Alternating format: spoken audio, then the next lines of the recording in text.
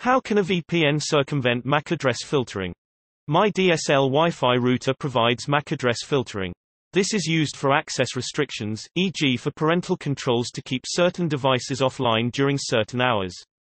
A device on the restriction list remains associated with the Wi-Fi app router, but access to the Internet is prevented by the router.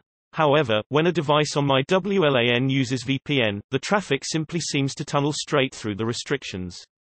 In other words, during restricted hours, a device ordinarily has no access to the Internet, but when the VPN is switched on, access is provided.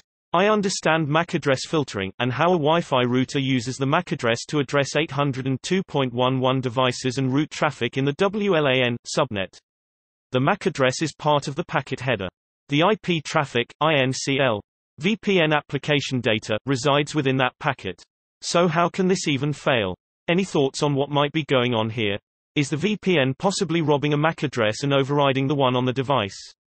It's an iPhone, and my understanding is that the MAC address cannot be changed by the user or an app, although it can change randomly with MAC address randomization. Update: after some experimentation I can confirm that the MAC address does not change with VPN on, off, contrary to what I was thinking. What does change is the LAN status IPv6 entries. They disappear with VPN on. I posted it as a separate question, https://security.stackexchange.com/when-using-vpn-y-do-lan-ipv6-addresses-router-lan-status.